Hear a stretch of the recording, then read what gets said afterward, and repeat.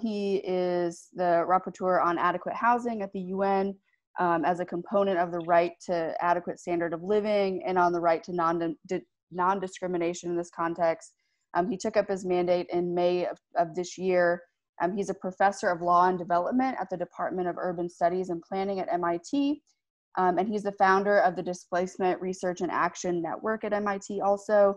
He's done over 20 years of research on social movements and human rights advocacy around the world, focusing in particular on land and property rights, evictions, and displacement. And he has published numerous books and scholarly articles, including research on evictions, displacement, human rights, and housing. He's going to talk to us today for about 10 or 15 minutes, and then we'll go off and we'll talk a little bit more about what we did in our breakout session. So thanks again for joining us. Really appreciate you being here today. Thank you, Amanda.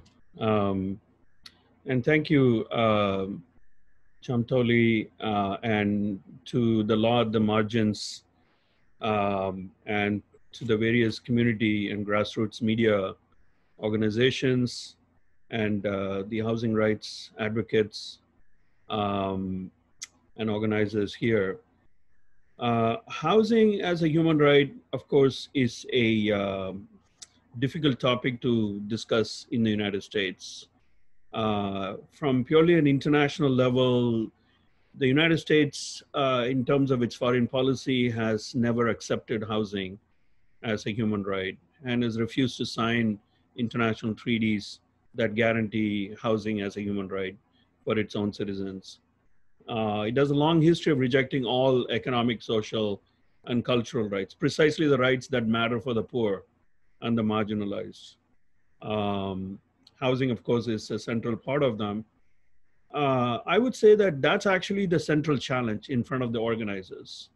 In a country, given its past and its history and its culture of the rejection of the rights that belong to the most marginalized as being equally important, how do you actually convince the rest of the country to go along with recognizing the importance of something like housing as a human right? Precisely the same challenge that was faced by those who have tried to push for healthcare as a human right.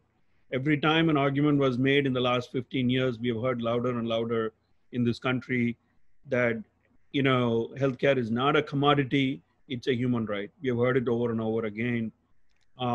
It's been accepted by a vast number of people. So country is changing, but it is also still controversial and rejected by a lot of other people. And if healthcare is at that level, housing is not that far behind.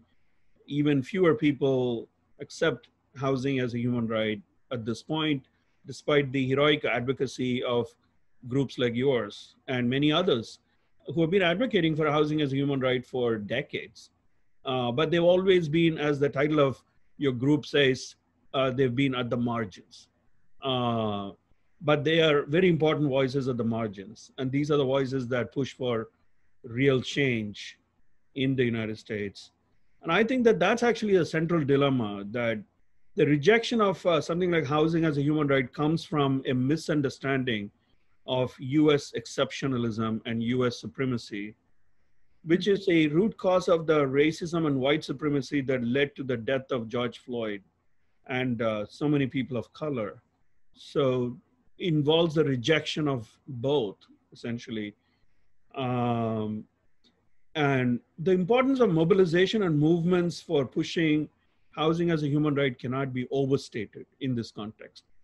Housing will emerge and is emerging as a human right, as a sociological phenomenon, as a political phenomenon. But it's not going to happen because elites agreed to it or because people at the halls of Congress suddenly decide to write a law. It's going to come from the same way that big changes have happened in this country through mobilization and grassroots activism. And that's exactly what I want to say, that this movement and this particular meeting that you're holding is very important. Now, of course, we all know why recognizing right to housing and with so many other rights recognized in Article 25 of the Universal Declaration of Human Rights that are essential for a decent standard of living for everyone in the world is so important. healthcare or social security, protection from destitution in old age, and so on and so forth. There is the constitutional and political importance, but also a cultural transformation in the way in which we prioritize things in society, and in the decisions that we make, and also in the way in which we teach about things and the way in which we do knowledge building. And that's been very important for me as an academic. What sort of things we see students prioritizing as valid knowledge as opposed to other forms of knowledge. Now, it's housing as a human right is also terribly important, of course, because there is a massive global housing crisis, and has been one for the last several decades, but which has worsened progressively over time, as we have seen with the rise in the number of evictions and homelessness. And we have seen with the rise of speculation and landlessness, and the rise in corporate ownership of property, and so on and so forth. At the moment of this crisis, coronavirus hit. It was a terrible time. Housing was already in crisis. There was already a pandemic before the pandemic actually broke out, and I'm talking about the question of evictions, for example, as a pandemic.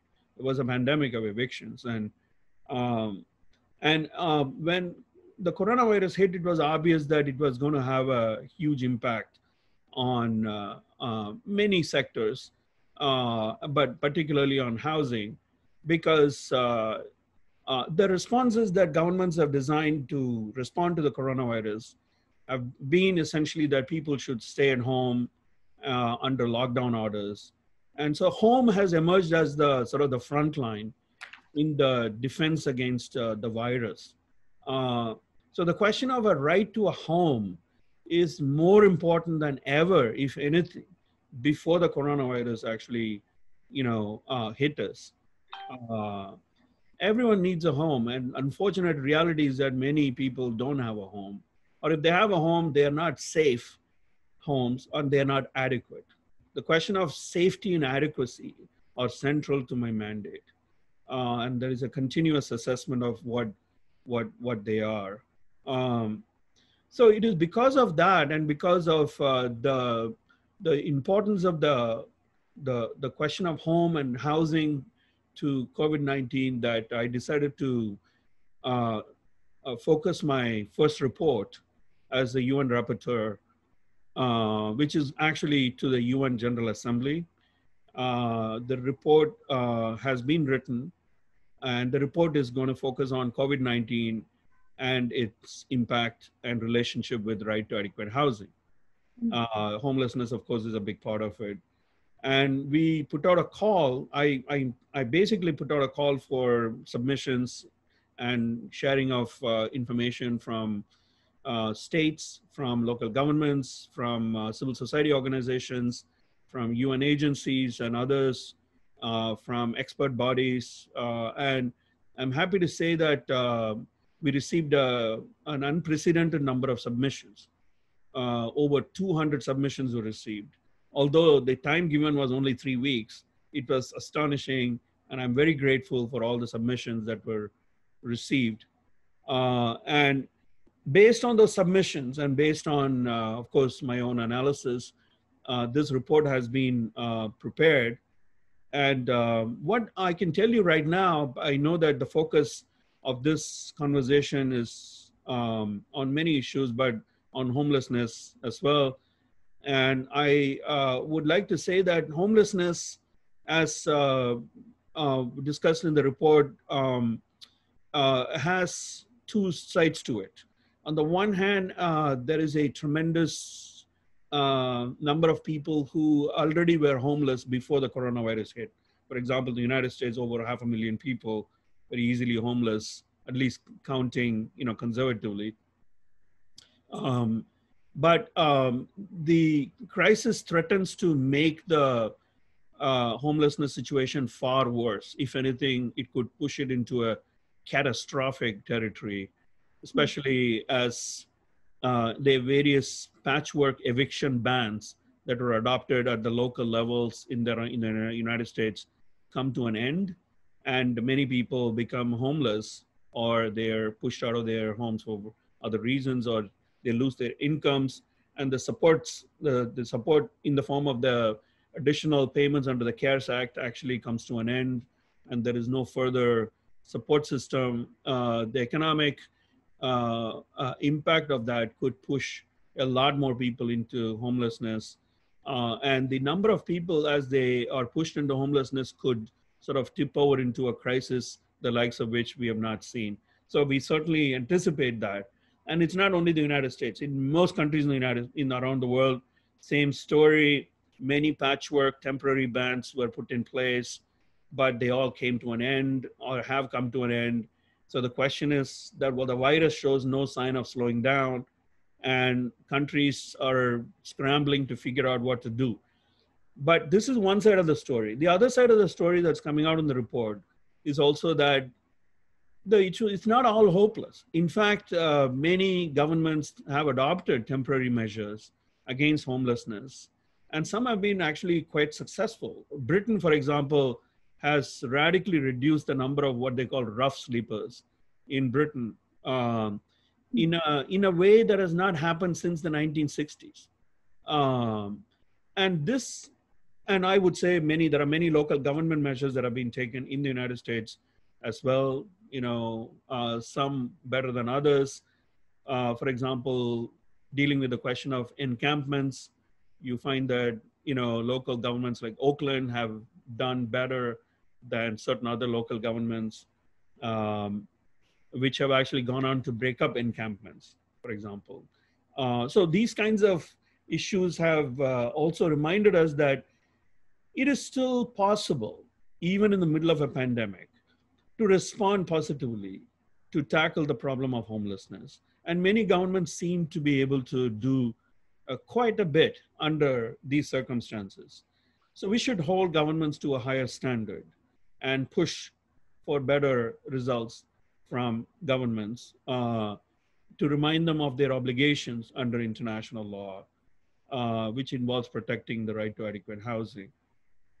So the question for me, for me as a mandate holder in the UN, perhaps I can say a few words about what that actually means, and then how that connects with kind of the grassroots mobilizations that, like yours, that we are seeing around the world.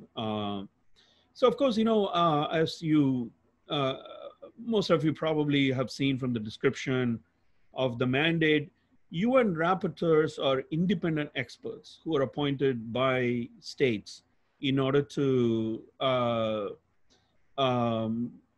provide leadership on particular issues for a certain number of years. They're basically individuals who do not represent their governments. They are not paid by the United Nations either.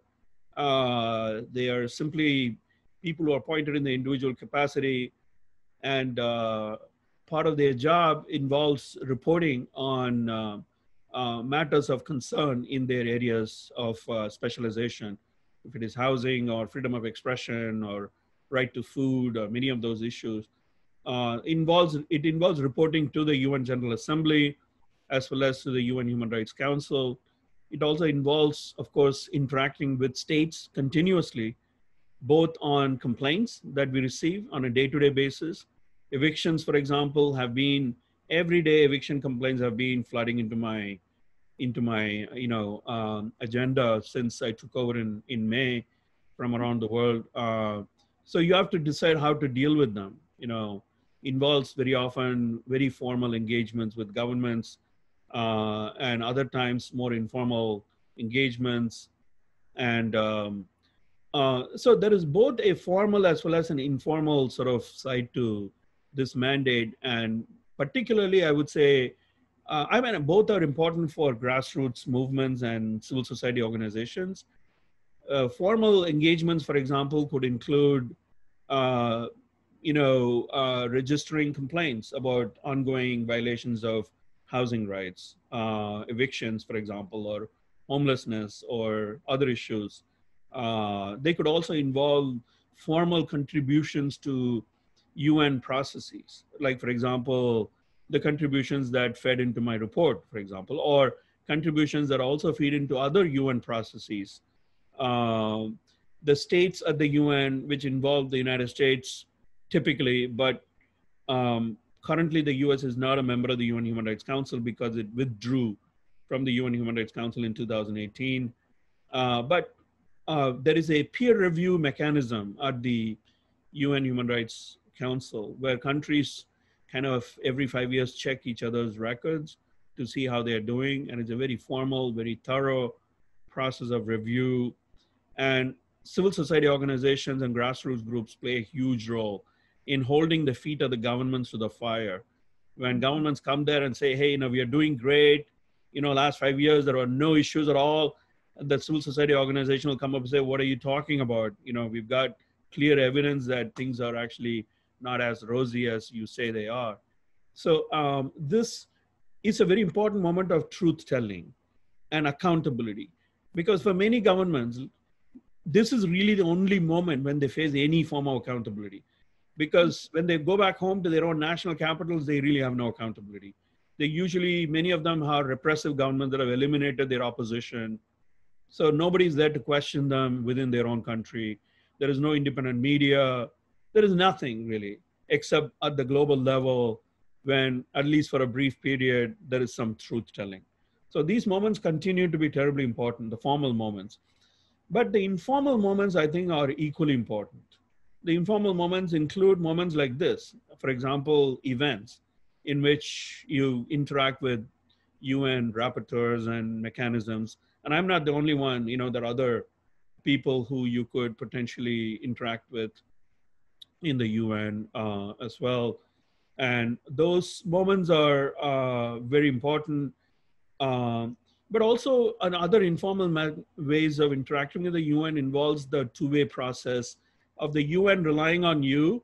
For example, I'm relying on reporting from groups like yours to make my recommendations to states in my report, but it could be the other way around as well. You rely on the UN reports to make your advocacy or your strategies, to craft them, to sort of align them with international legal and international human rights, goals. Network building is a huge part of this informal interaction, which I think in some ways is more important than anything else. And that's kind of where I can conclude, especially because movement building and network building, and I see law at the margins, of course, is very much a believer in the strategies of movement lawyering. Movement lawyering, of course, involves, movement, moments like these, networks like these, to insert, people from different levels, including at the UN, into multi-level movements that can actually mobilize successfully for goals that seem out of reach all the time, like advocating for the right to adequate housing. So I guess I just stop there, and I'm happy to interact. But thank you for inviting me, and best of luck with all of your challenges. We are living at a very challenging moment, but I also see a tremendous amount of grassroots innovation happening, and I see a lot of changes which we never thought possible in the housing area happening. Rent control is back in action, back in conversation, which it has not been, again, for decades.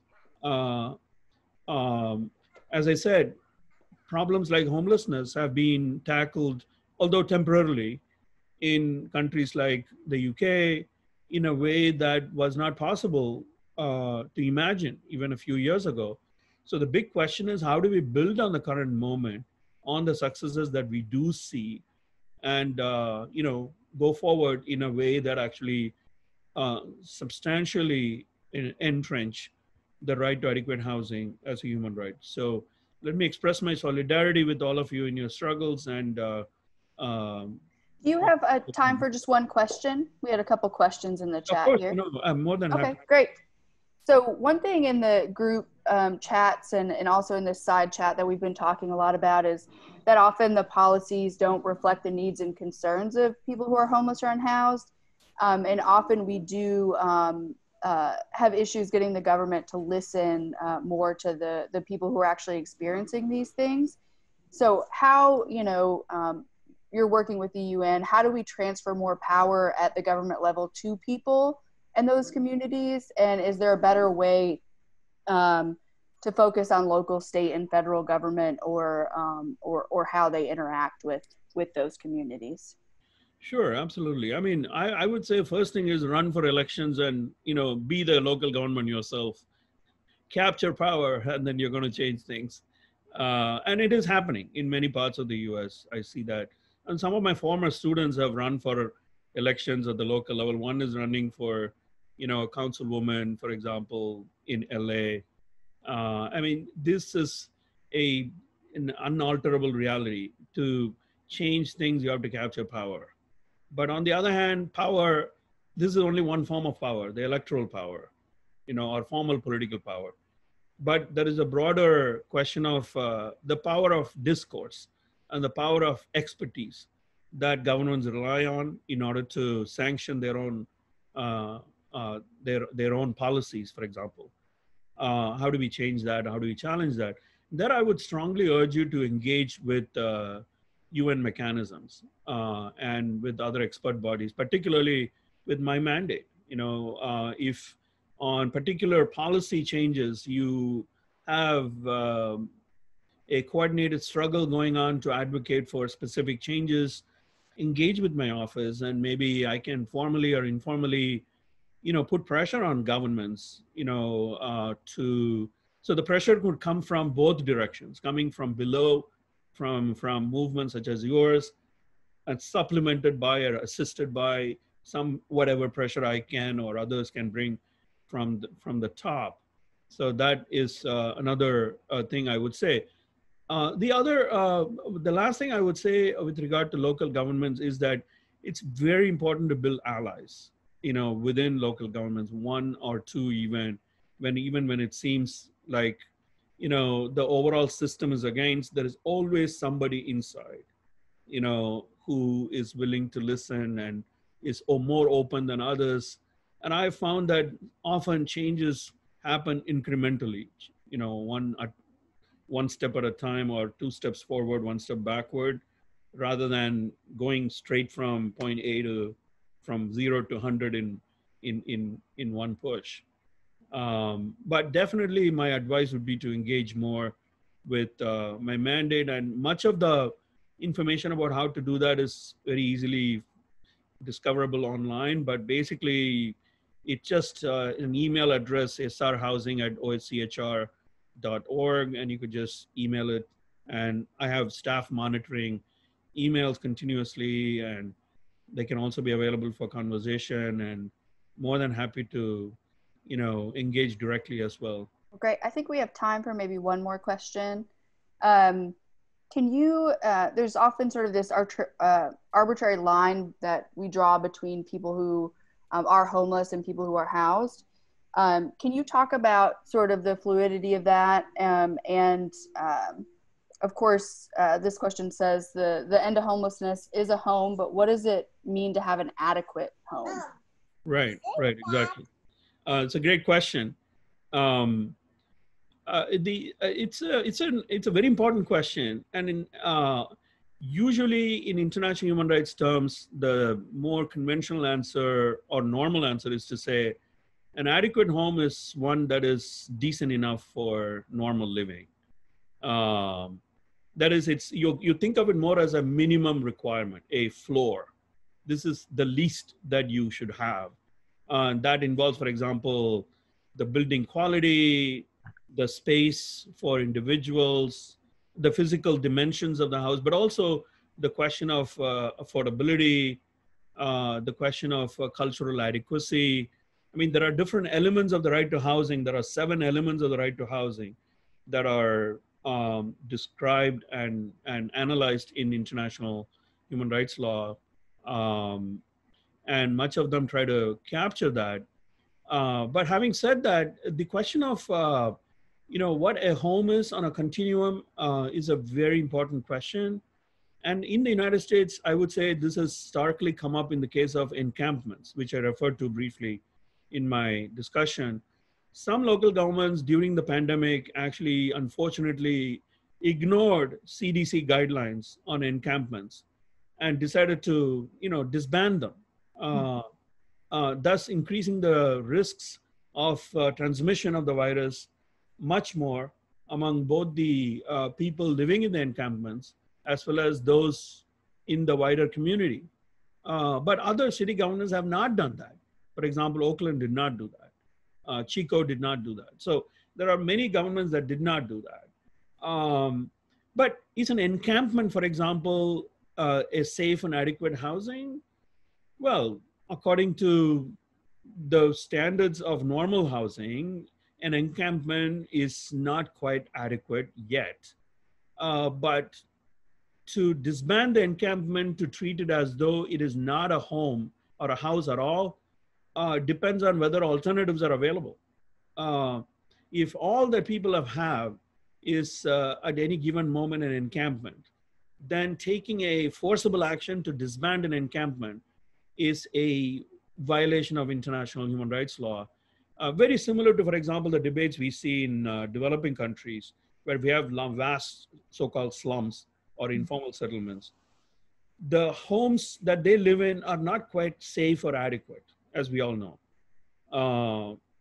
But on the other hand, to treat those dwellings as though they have no meaning and to readily engage in evicting them as though they have no right to be living there in the first place is also a terrible violation of international law. Absolutely. Well, I'm going to pass it over to Shamtoli. Thank you again for coming today and for taking a couple extra questions. It's really helpful to hear from you. Really appreciate you coming. I think there's Shamtoli. Hi.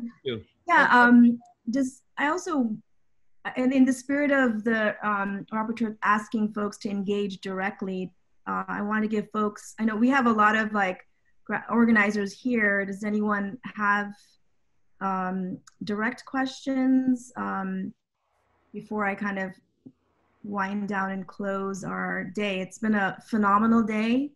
I'm just really moved by it, but I want to just make sure if folks have other questions. I do think that we will take you up on the offer to engage with you. I think that from today oh, Reggie, do you want to? Yeah, I wanted to introduce yourself and then, yeah. Yeah, I wanted to ask this one question because I heard Mr. Rapagol talk about Article 25, which talks about housing, but I wanted to kind of ask him about Article 17, which talks about no nation should arbitrarily deprive one of property, and what does that mean in terms of actually having that in writing? You know what I'm saying? Like, what does that mean, and how should we be using that? Right. That will be our last one, and then yeah, great. Okay. Thank you, Reggie, for that question. Now, I just want to say that the right to property, of course, is mentioned as one of the rights in the Universal Declaration of Human Rights. But conventionally in international law, right to property is a much more debated or controversial right. Many countries don't accept it as a human right. They may accept it as a legal right, which is a distinction, but not as a fundamental right of humans. That's the reason you find that while Article 17 exists in the UDHR, if you actually look forward to the more legally binding international legal agreements, you know that Universal Declaration of Human Rights itself is not legally binding. It's technically a General Assembly resolution, which was adopted by countries by consensus with some abstentions.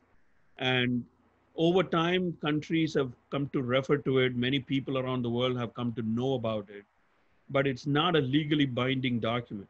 To be legally binding, uh, typically in international law, you have to have something which is a treaty or an international legal agreement.